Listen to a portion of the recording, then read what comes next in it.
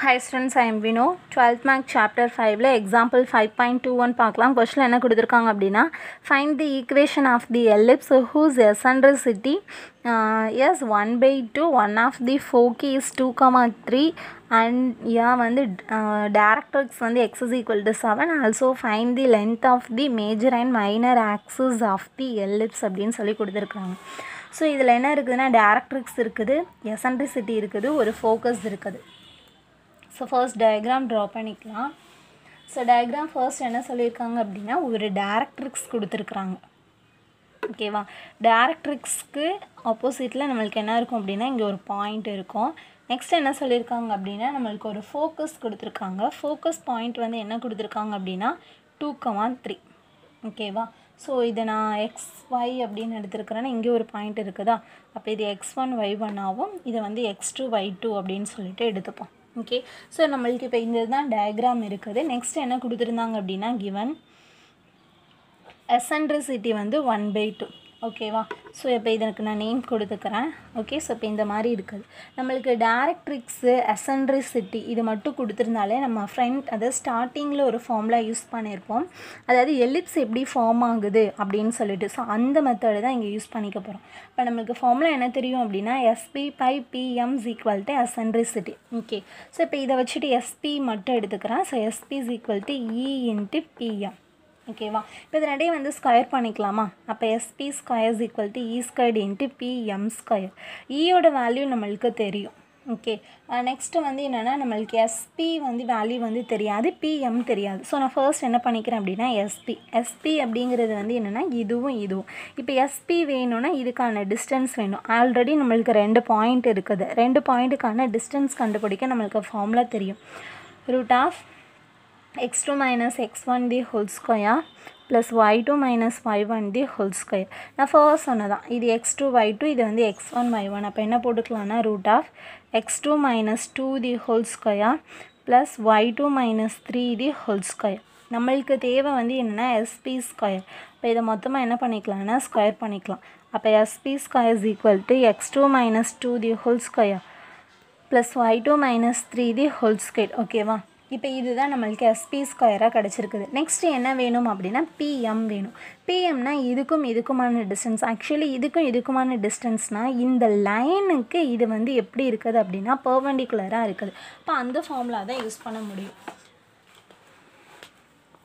So PM = modulus of லைனுக்கு இதானே இருந்துச்சு, அப்போ LX + MY + C / L² + M².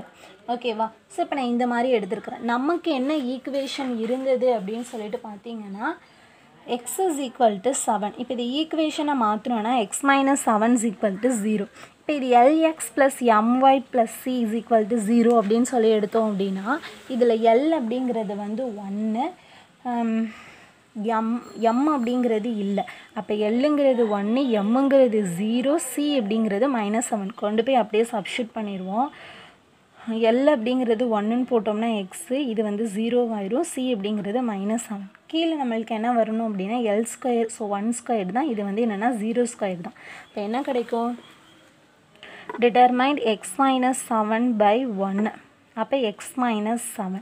ஓகேவா, ஸோ இதுதான் நம்மளுக்கு கிடச்ச PM. நம்மளுக்கு என்ன தேவை அப்படின்னு பார்த்தீங்கன்னா PM² தான் தேவை.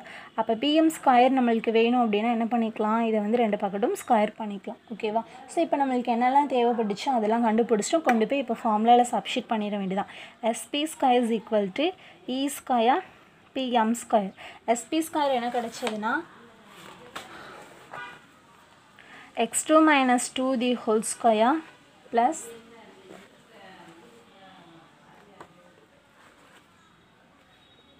y2 - 3 the whole square is equal to 1/2² x - 7 the whole square. ஓகேவா, ஸோ நம்மளுக்கு இவ்வளோ தான் இப்போதைக்கு கிடச்சிருக்குது. ஓகே, ஸோ இப்போ இதை வச்சு நம்ம என்ன பண்ணணும் அப்படின்னா நம்ம நார்மலாக வந்து என்ன பண்ணிக்கலாம் அப்படின்னா சிம்பிளிஃபை பண்ணிக்கலாம். இப்போ x2 y2 அப்படிங்கிறத நான் xy அப்படின்னு சொல்லிட்டு ரீப்ளேஸ் பண்ணிக்கிறேன். So y - 3 the whole square 1/4 × x - 7 the whole square. So இப்போ இங்கே பாருங்கள், a - b the whole square ஃபார்முலாவா x² + 4 - 2x + y² plus 9 minus 6y is equal to 1 by 4 into x square minus 49 7 to the 14x. Okay, so நம்மளுக்கு இப்போ இது மாதிரி தான் கிடச்சிருக்கிறது. இப்போ இது என்ன பண்ணிக்கலாம் அப்படின்னு பார்த்தீங்கன்னா 4 இந்த சைட் கொண்டு போயிடுறேன், இந்த சைட் கொண்டு போய் இங்கே ஃபுல்லாக நான் மல்டிப்ளை பண்ணிடுறேன். ஸோ அதுக்கு முன்னாடி சிம்பிளிஃபை பண்ண முடியுதான்னு பார்த்துக்குறோம். 4 into X square plus Y square minus 2x minus 6y. இப்போ ரெண்டையும் சிம்பிளிஃபை பண்ணோன்னா ப்ளஸ் 13. அதே மாதிரி இங்கே X square minus 14x plus 49. இப்போ 4 உள்ளே கொண்டு போய்க்கலாம். 4x square 4y square 4 2s are 8x 6 4s are 24y சரி x போட்டிருக்கேன் y ப்ளஸ் 13 இன்ட்டு 4 இதை எடுத்தோன்னா minus X square plus 14x minus 49 is equal to 0. So இப்போ இதை சிம்பிளிஃபை பண்ணிக்கலாம். 4x squared minus X ஸ்கொயர்னா 3x square plus 4y squared, இங்கே ஒரு 8x இருக்குது. ஸோ இப்போ எக்ஸை சிம்பிளிஃபை பண்ணலாம். ஆக்சுவலி இங்கே 4 வரும். ஸோ இங்கேயும் 4னா 4 4s are 16. ஓகேவா, மைனஸ் 16 ப்ளஸ் 14 வந்து என்ன ஆகும்னா மைனஸ் 2x மைனஸ் 24x.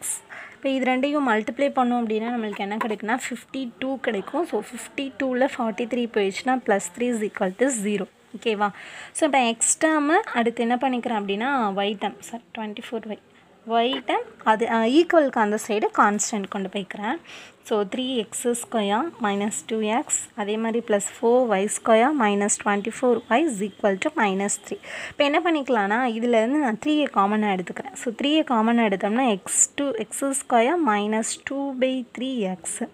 இங்கேருந்து 4 காமனாக எடுத்துக்கிறேன். ஸோ y ஸ்கொயர் மைனஸ் வந்து என்னென்னா 4 காமன் எடுத்தோன்னா 24/4 into y is equal to minus 3.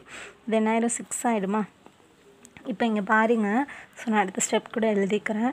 Minus 2/3x plus 4 into y square minus 6y is equal to minus 3. இப்போ இது எப்படி எழுதணும் அப்படின்னா a minus b the whole square ஃபார்மட்டில் எழுதணும். பாருங்கள், நம்மளுக்கு a minus b the whole square நான் எப்படி சொன்னேன் அப்படின்னா இந்த இடத்துல மைனஸ் இருக்கிறதுனால a minus b the whole ஸ்கொயர்னா a square minus 2ab plus b square is equal to a minus b the whole square.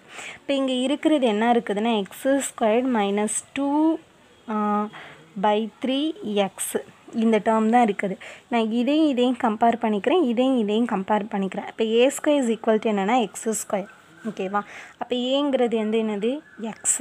Okay, இப்போ இந்த இடம் வந்து என்னென்னா 2ab 2/3x. So 2ab is equal to 2/3x. So ஏங்கிறது X, இது already நம்மளுக்கு தெரியும். 2 இங்கேயும் 2 இருக்குது. இதை நான் 2 × 1/3ன்னு பிரிச்சிட்டேன்னா இங்கேயும் 2 போயிடும். அப்போ b is equal to என்ன கிடைக்கிது 1/3. ஆக்சுவலி நம்மளுக்கு ஃபார்முலாவில் என்ன தெரியணும் அப்படின்னா b ஸ்கொயர் வேணும். அப்போது ஒரு 1/3 தி ஹோல் ஸ்கொயரால் ஆட் பண்ணி ஒரு 1/3 தி ஹோல் ஸ்கொயர்னால் சப்ராக்ட் பண்ணிக்கிறேன். ஏன்னா b தேவை அதனால். So 3 × X square minus 2/3x plus 1/3 the whole square minus 1/3 the whole square. ஓகேவா, 3 இஸ் அ காமன். அதே மாதிரி 4 இங்கே என்ன இருக்குது அப்படின்னா y ஸ்கொயர் இருக்குது மைனஸ் 6y இருக்குது. சேம் இதே மாதிரி இங்கேயும் நான் பிரித்து காட்டுறேன். y ஸ்கொயர் மைனஸ் வந்து 6y சேம் இதே ஃபார்முலா மாதிரி கம்பேர் பண்ணுவோம். a square is equal to y square. அப்போ ஏங்கிறது y. ஸோ 2ab அப்படிங்கிறது 6y. ஏங்கிறது y ஆல்ரெடி தெரியும். 1 2 is 2 3 2s are 6. ஸோ bங்கிறது 3. அப்போ ஒரு b ஸ்கொயர்னால் நம்மளுக்கு என்ன வேணும், ஒரு 3 ஸ்கொயரால் ஆட் பண்ணி ஒரு 3 ஸ்கொயரால் சப்ராக்ட் பண்ணிக்கலாம். ஸோ ஒரு 3 ஸ்கொயரால் ஆட் பண்ணி ஒரு 3 ஸ்கொயரால் சப்ராக்ட் பண்ணிக்கலாம். ஓகேவா, இப்போ 4 என்ன பண்ணிக்கலாம் அப்படின்னா உள்ளே கொண்டு போய்க்கலாம். அதே மாதிரி இங்கே 3 உள்ளே கொண்டு போய்க்கலாம். இப்போ இதுக்கு எப்படி இருக்குது a square b square minus 2ab. அப்போ 3 × a minus b the whole square. அதே மாதிரி minus 3 × 1/3 the whole square plus 4 × a minus b the whole square y minus 3 the whole square minus 4 × 3 square is equal to minus 3. So இப்போ இங்கே பாருங்க 3 into x minus 1 by 3 the whole square plus 4 into y minus 3 the whole square is equal to minus 3. இது இந்த side பேஜ்னு cancel பண்ணிக்கலாமே. இது cancel ஆயிருமா, கீழே square வரும் இல்லையா. ஸோ நான் கேன்சல் பண்ணிட்டேன்னா மைனஸ் 1/3 வந்து என்ன கிடைக்கும், இந்த சைட் போகும்போது ப்ளஸ் 1/3. 3 ஸ்கொயரு 9, ஸோ 9 4s 36 அப்போ ப்ளஸ் 36. ஓகே, ஸோ இப்போ இந்த மாதிரி கிடச்சிருக்கு. இப்போ இன்னும் சிம்பிளிஃபை பண்ணலாம்.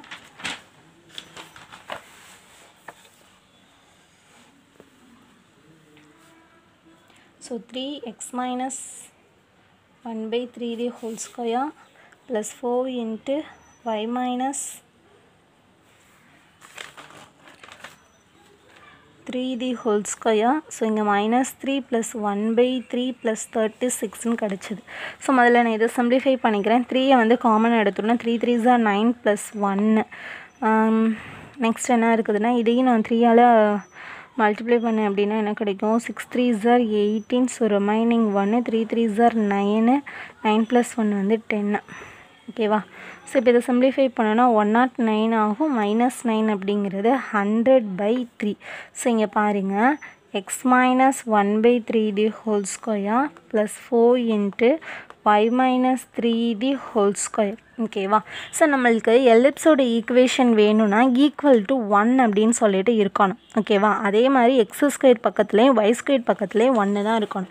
ஸோ நான் என்ன பண்ணிக்கிறேன் அப்படின்னா டிவைடட் 100/3ஆல் டிவைட் பண்ணிக்கிறேன். ஸோ நான் 3யை கீழே கொண்டு வந்துடுறேன். 3யை கீழே கொண்டு வந்துட்டோன்னா எப்படி இருக்கும், ஆக்சுவலாக ஒரு 2/1/x அப்படின்னு இருந்துச்சுன்னா என்ன எழுதிக்கலாம் அப்படின்னா 2xன்னு எழுதிக்கலாம். ஏன்னா கீழே இருக்கிறது ரெசிப்ரோக்கலாக போகும்போது மேலே போகும். அப்போ அதே மாதிரி x minus 1/3 the whole squareனா இந்த 3யை நான் என்ன பண்ணிக்கலாம் அப்படின்னா 1/3ன்னு எழுதிக்கலாமா.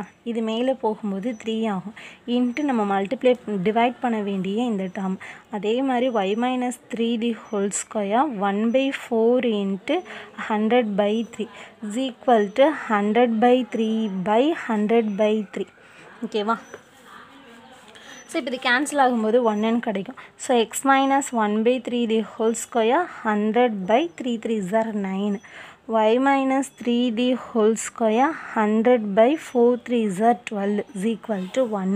இப்போ இதை பார்க்குறதுக்கு எலிப்ஸோட equation x squared by a square y squared by b squared. அப்போ இங்கே a square அப்படிங்கிறது 100/9. இப்போ இதுலேருந்து a கால்குலேட் பண்ணோம் அப்படின்னா என்ன ஆகும், 10/3 இது ஸ்கொயர் எடுத்தோன்னா. அதே மாதிரி b ஸ்கொயர் அப்படிங்கிறது 100/12. ஸோ இதுலேருந்து b கால்குலேட் பண்ணோன்னா ஆகும் 10, இங்கே √12ன்னு கிடைக்கும். √12னா 4 3s 12. அப்போ 4 வெளியில் எடுத்துட்டோன்னா 2√3. ஓகேவா. இப்போ நம்மளுக்கு கேட்டிருந்த கொஷின் என்ன கேட்டிருந்தாங்க அப்படின்னு பார்த்தீங்கன்னா length of the major axis and then minor axis. major axis நம்மளுக்கு வந்து என்னென்னா எலிப்ஸை பொறுத்த வரைக்கும் மேஜர் ஆக்சிஸ் அப்படிங்கிறது 2a. அப்போ 2 into 10/3 என்ன கிடைக்கும், 20/3. ஓகேவா. நெக்ஸ்ட் என்ன இருக்குது, minor axis. So minor axis அப்படின்னு சொல்லும்போது என்ன இருக்கும் அப்படின்னா 2bனா 2 into 10/2√3. ஸோ 2 கேன்சலா, அப்போ 10/√3. ஓகே. ஸோ இதுதான் கொஷினில் கேட்டது. Okay, thank you.